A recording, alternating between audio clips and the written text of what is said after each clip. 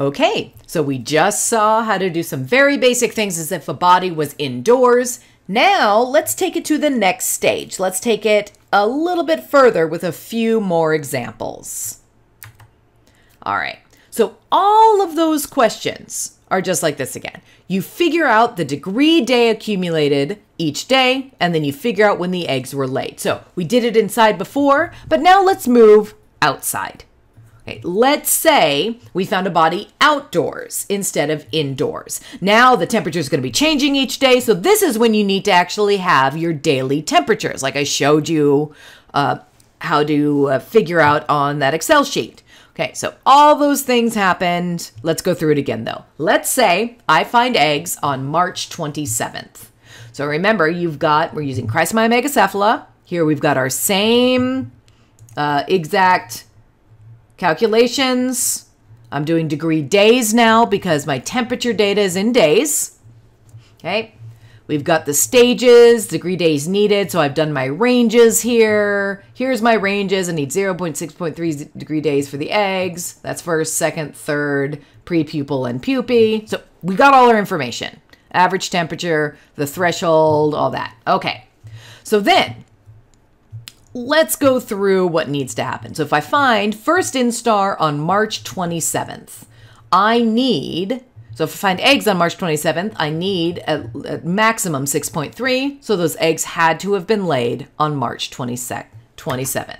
So that's when the eggs were laid. Body was available for colonization then on March 27th. But what if I find first instar on March 27th? So in this case, I need 6.3 to 13.8 degree days. When does that happen? The minimum happens on March 27th. The maximum happens on March 27th. So again, my time of colonization estimation is March 27th. What happens if I find second instar maggots on March 27th? So we go to our second instar maggot. The range is 13.8 to 27.6. Okay, so 13.8, that happens on March 27th, but 27.6 does not. So we need to go to the day before. So now we have a little longer range. Okay, so now the range is from March 26th to March 27th. This is saying that the body was available for colonization on either one of these 2 days, depending on where in that second instar this larvae is. But since we can't tell that, we have to give a range. Okay, so March 26th to March 27th. Now, what if I find third instar maggots on March 27th? Okay, this range goes from 27.6 to 55.8 degree days. Okay, we reach 27.6 on March 26th, and we reach our 55.8, not on the 20th, but on the 24th there. Therefore, the eggs had to have been laid somewhere between March 24th and March 26th. Okay. Okay. What if I find pre-pupal maggots on March 27th? That range goes from 55.8 to 78.3. We reach 55.8 on March 24th. And we reached 78.3 on March 22nd. Okay, so then our time of colonization estimation is March 22nd through March 24th. Okay, now, see how that works? It's just finding your range associated with your data there. Now, what happens though if I find something on a different day? So let's say I give you all this data, you figured it all out, I've given you data from March 27th and March 21st, but then I throw you a curveball. What happens if something happens on a different day? Let's say instead the maggots are found on March 25th. Okay, so now you have to get rid of these 2 days because the maggots didn't experience those 2 days. That was in their future. So you can do the exact same calculations. I just need to start on a different day. So what we do is we ignore those days. So you just delete those out. And this is why I really like using Excel, because you can just delete some things, you make 1 or 2 changes, and then all the calculations will automatically happen.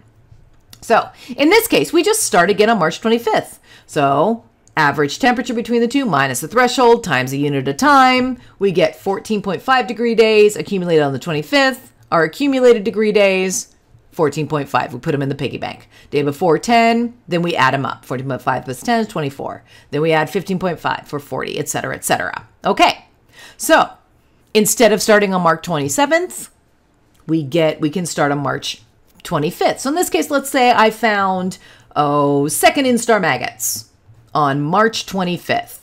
When was that body available for colonization?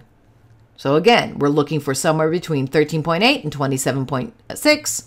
14.5 happened on March 25th, so they could have reached the very beginning of that second instar on the 25th, but they need more to reach the end of it. So, not even enough on the day before. We're looking for 27. There we are.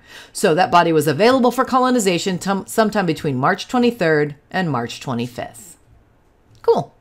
All right. So let's put it all together into a mock case. So this is a mock case that you're going to find. And these are the types of questions I'm going to be asking you. So read very carefully through the question, first and foremost.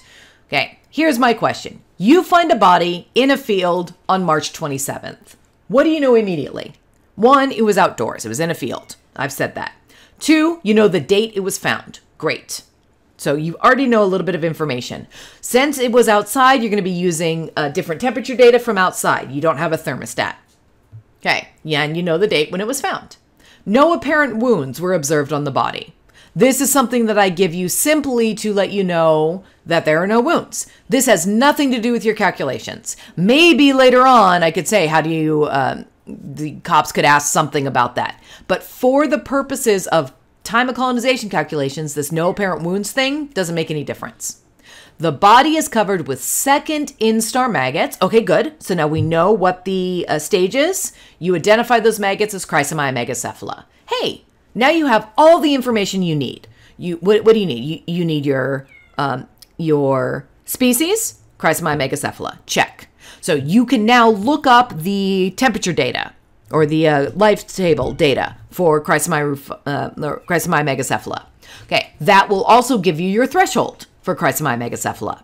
This is something that you've been doing. Hopefully you've already filled out your table.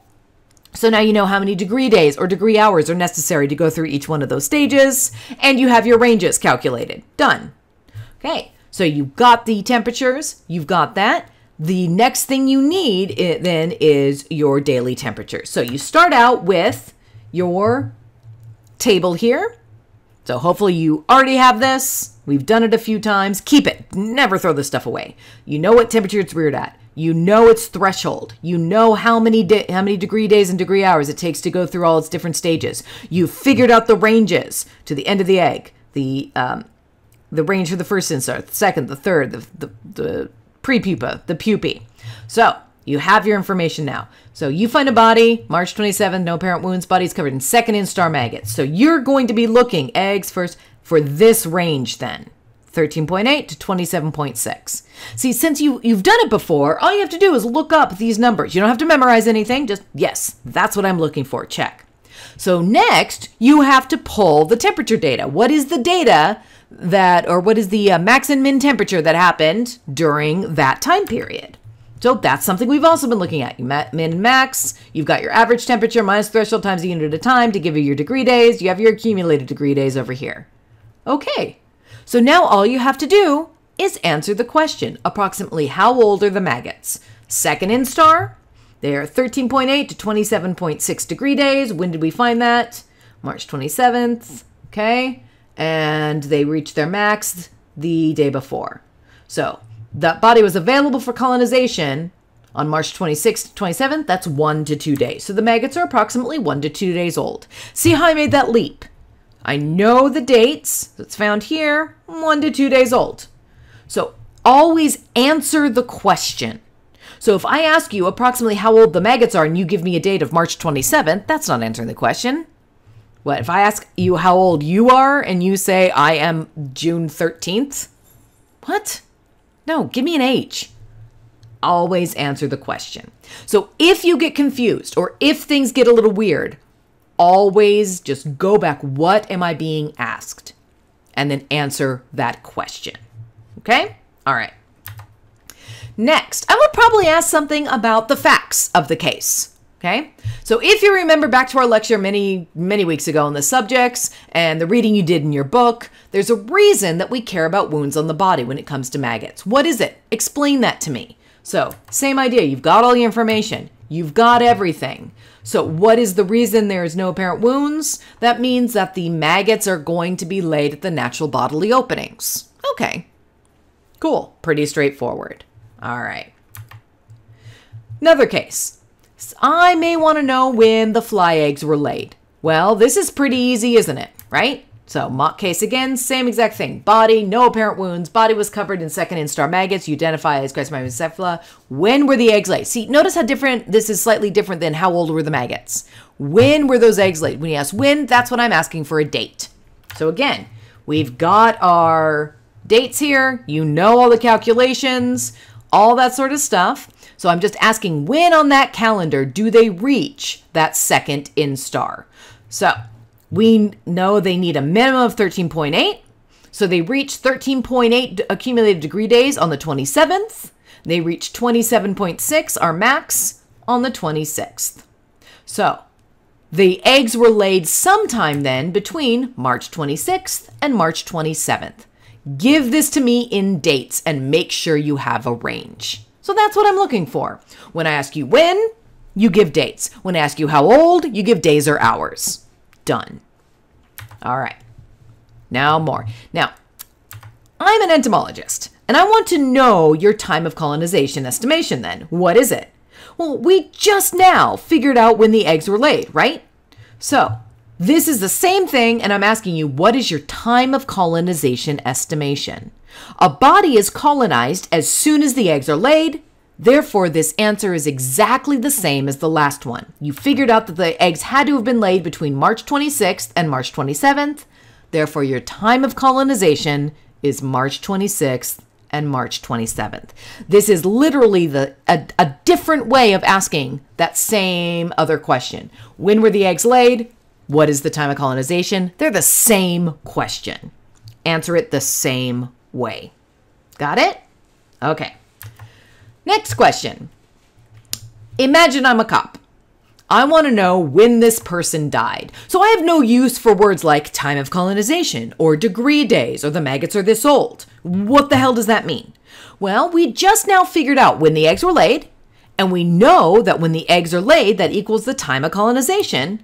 And as long as there was nothing keeping the flies from accessing that body, I know that the time of colonization can equal the time that the body died. Therefore, the answer is exactly the same as the last one. Notice I'm going to use some very specific wording here, assuming the person died where she was found, nothing keeping the flies from colonizing the body. When did she die? That answer then, exactly the same. Sometime between March 26th and March 27th. So you see how I made those logical leaps? Yeah, you figure out when that body was colonized, and cops are going to keep coming at you. When did that die? And you can keep saying, time of colonization, 26th, 27th, but that's what I'm looking for, okay? Assuming that everything, all those assumptions were met, that person died between March 26th and March 27th. All right. Let's try another one, shall we? So what happens when there is more than one maggot species on the body? So you'll notice I'm giving you these questions. They're getting a little bit more complex each time. So what happens when there's more than one maggot species? You want to use the most developed species. So I've told you this over and over again, right? The largest maggot, the biggest maggot, the oldest maggot. Those are the ones that were likely oviposited on the body first. This is the one that showed up within 15 seconds of death. So this is the one that's going to equal the time of death. And that's the one we're going to use for a time of colonization estimation. So if there's more than one species, just choose the one that is oldest. So let's look at this case. Mock case, you find a body in a field, March 27th. Walk it through again. In a field, it was outside. March 27th, we know the date it was found. Check. No apparent wounds are observed on the body, so you're going to be finding those maggots in the natural bodily openings. The body is covered with second instar maggots, which you identify as Chrysomya ruficaces. Good. So here's our first species. And third instar maggots that you identify as Chrysomya megacephala. So in this case, what is more developed? Chrysomya ruficaces or Chrysomya megacephala? It's megacephala. They're the third instar. You go for the oldest. So you can just ignore ruficaces. They showed up a little bit later. They're going to be covered by your time of colonization. Fine. So all you have to do then is just do your exact same calculations for the oldest maggot. So in this case, we're asking the question, when did the person die? So we do our same exact thing. We've got our tables for how many degree days for Megacephala. We've got our degree days, how many have accumulated in time outside. We know our ranges. This time, we need to figure out when the third instar maggots, when were those oviposited so that we observe them as third instar on the 27th. So here's our third instar. They need somewhere between 27.6 and 55.8 degree days to reach the third instar. So let's see, 27.6 minimum. Nope, didn't reach it on 27th. So bare minimum, they had to be on the 26th, right? That's when they reached that. Then when was the maximum? We're looking for 55.8, 25th, nope, 45, 24th there, 58.5. So those eggs were laid sometime between March 24th and March 26th. If they were laid earlier, you would have seen pre-pupae or pupae on the 27th. If they were laid later, you would have seen first or second instar. You wouldn't see this third instar. So see what I'm asking there? I will sometimes throw in some extra insects there. Always go for the oldest one. That's all you need to do. Okay? Go for the oldest. Figure out how many degree days are necessarily. Find when that happened in time. You have yourself a time of colonization estimation. Okay, so that's pretty much all the questions I'm going to be asking you. I'm going to be asking you this in different ways, in different methods. I'll be giving you different scenarios. I just do this so you practice this interpreting the data over and over and over again. All right? So that's all you're doing. Let me know if you have any questions.